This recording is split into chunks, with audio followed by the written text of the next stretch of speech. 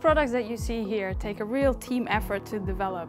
It requires a lot of people to come to the final product that you see displayed here. We need, first and foremost, the sailors to give us input to what they need. We need the designers, the project managers. We need pattern making people to make sure we got the right fit. We need technicians to sew the product together and people to source the materials. So in order to come to this result is a real team effort. To get inspiration for the development of these buoyancy aids, we look in various directions. For example, we look into nature. How does nature protect animals? For example, the armadillo, which has specific plates on its spine to protect itself. Or we look outside our industry into, for example, motorcycling world. How do they protect motorbikers on the road? For the look and the feel of the product, we wanted to design something that is very ergonomically shaped. The sailors are traveling at high speeds, so you don't want anything sticking out or causing any drag on the boat. So we wanted a tight-fitting, ergonomically shaped product. Bermuda is a hot place to sail, so we wanted to make sure that the sailors did not overheat. So to do that, we've used an air mesh technology fabric that allows a layer of air to travel between the product and the sailor to keep them cool during racing.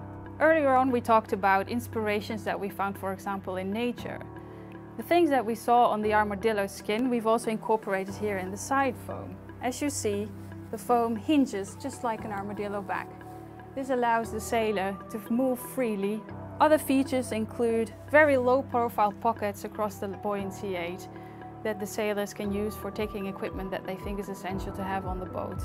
They also have a provision for carrying an emergency breathing system that is nicely hidden in a back pocket away from the front. Other features of the product include bright yellow shoulder panels so that the sailor is nice and visible when he's in the water and on board.